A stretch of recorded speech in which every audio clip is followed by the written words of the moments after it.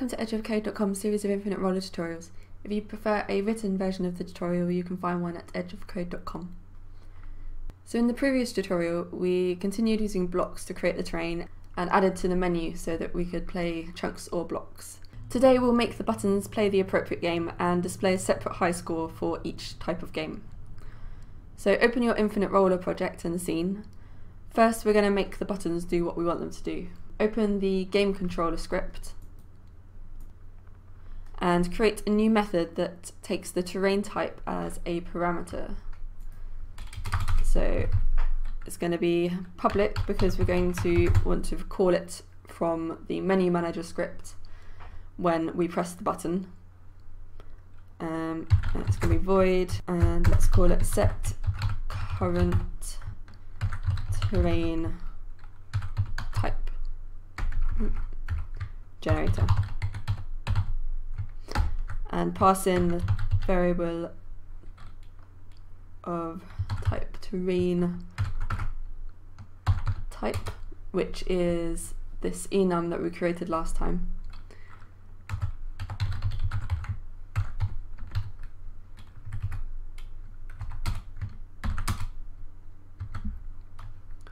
And this will set the current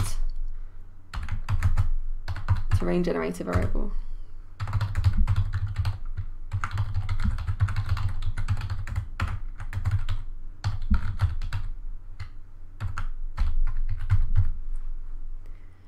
We need to be able to deactivate and activate the appropriate terrain generator. To do this, let's create a method in the abstract terrain generator script. We want to do it in there because whichever one of these the current terrain generator is, it will use the same code to deactivate or reactivate it. So open abstract terrain generator and create a new method. It has to be public so that we can access it from the other script. Void, and call it activate. And we'll pass a bool variable in called activate, which we'll use to set it active or not.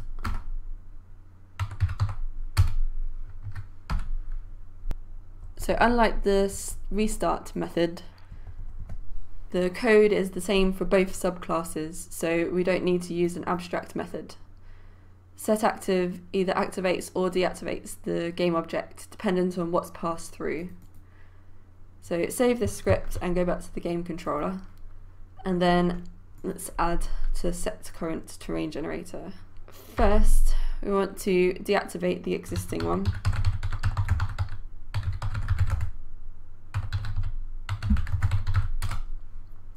So that would be current terrain generator dot activate and pass in false. Next we want to set the current terrain generator. So if the terrain type that we've passed in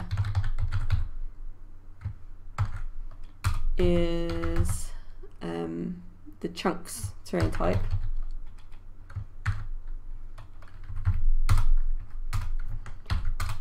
then we want to set current terrain generator to be the chunk one. If it's the blocks, then set it to be the block one.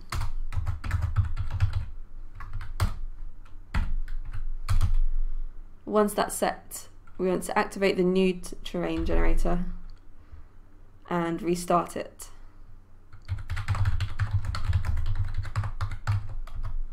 So I want to call current terrain generator dot activate again, and this time pass in true, and then restart. Save the script and open menu manager next. And the first thing we're going to need to do is create a reference to the game controller class.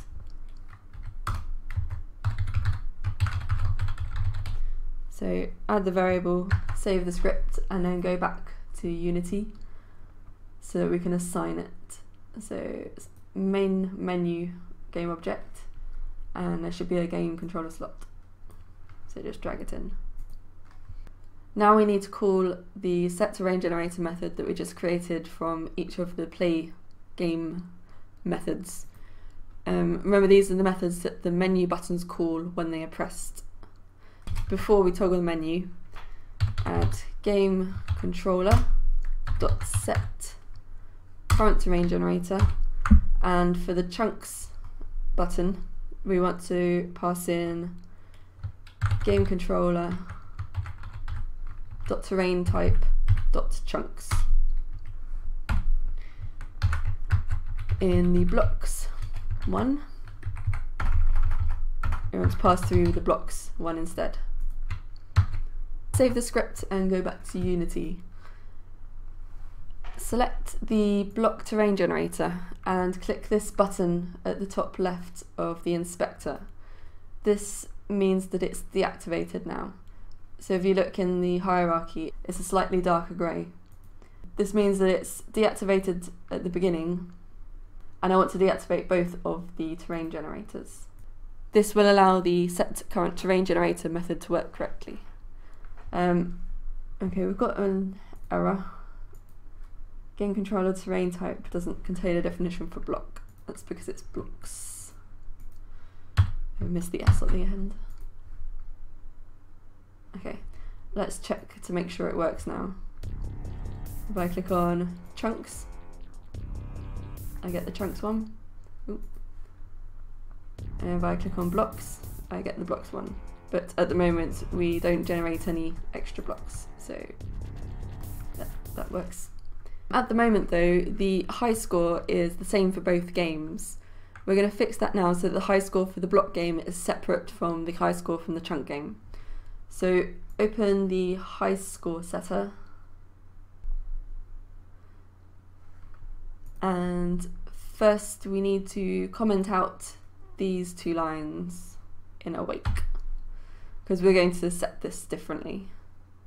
Create a new method, public, because we're going to call it from the menu manager again. Void, and call it new game. And again, it's going to have a parameter of terrain type.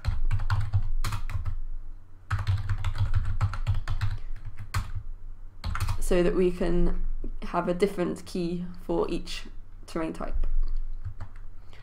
So to start with, we'll set the high score key to be the scene name again, but we'll add the terrain type onto the end.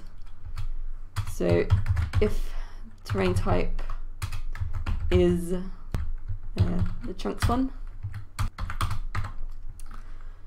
then we want to add chunks onto the end. So do high score key plus equals, which adds something to the end of this, and then game controller dot terrain type dot chunks. If it's blocks, then we want to do the same sort of thing, but we want to add blocks onto the end.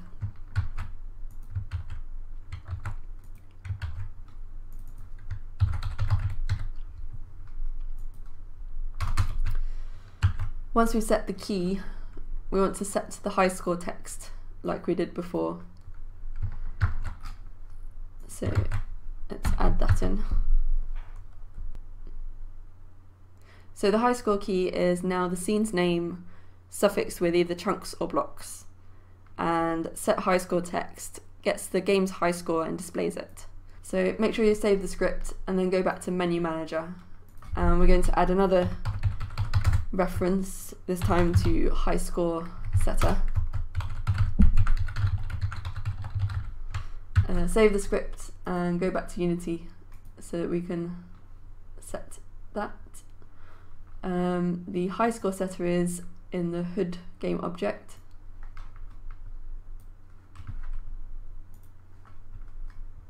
And now whenever we press a button, we want the high score setter to call new game and pass in the appropriate terrain type.